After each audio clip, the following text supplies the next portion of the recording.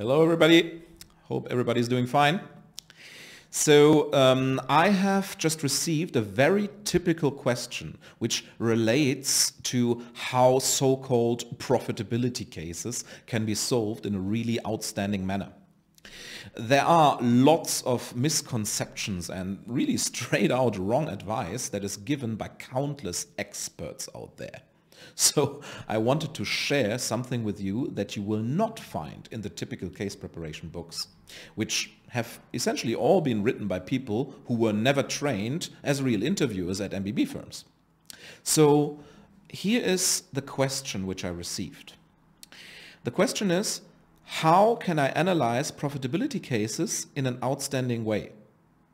As it is suggested by Victor Cheng, I usually start with asking questions about whether it is a company-specific or a market-wide issue. But I struggle to then properly cut through the deeper analysis levels. If it is a market problem, should I then do an analysis of the market? Should this then already be part of my initial structure?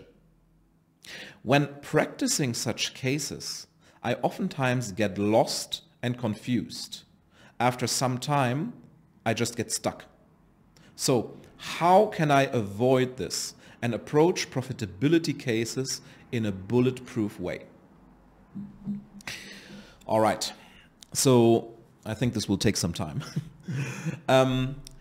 Given the underlying premises of this question and the many inaccuracies that have been spread around by case preparation books over the last decade, I think I need to explain a couple of absolutely crucial points here.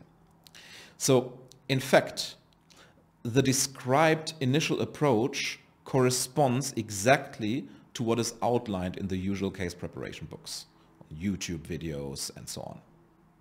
Now, all of these have been created by authors who have been still very junior when they left consulting, or did not even work in consulting in some cases. But as a matter of fact, this approach is not how a real consultant should tackle such questions, at least not in MBB. So, firstly, the term profitability case is complete nonsense. Now, please listen to the sentence again and let it sink in. The term profitability case is nonsense. This is super important to understand because practically the entire case preparation literature is teaching this crap. So what we are actually looking at here is a certain class of strategic problems that can be called diagnostic situation. And it can comprise any observed phenomenon.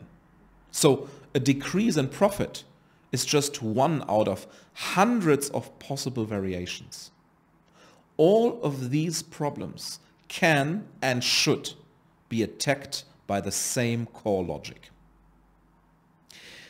Before you delve into rather qualitative and contextual analysis, such as, for example, understanding whether it's an industry phenomenon, you should always first isolate the logical or numerical driver of the problem.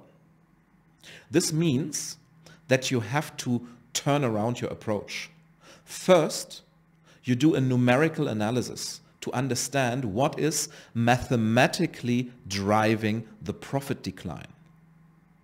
Once you have isolated this problem driver, then you can do a qualitative analysis to understand the underlying reasons for the negative development of this specific driver.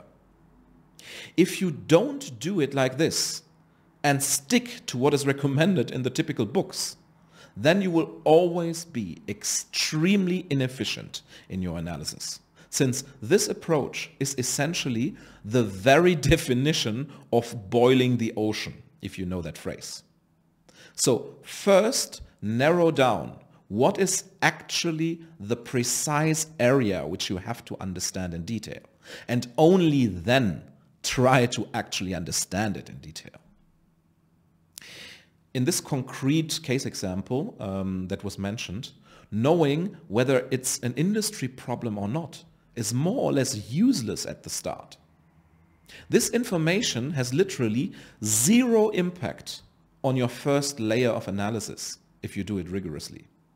So first, you have to understand what is numerically causing the problem. Only once you have found out this problem driver, then investigating on whether competitors, for example, have the same problem is effective and helpful.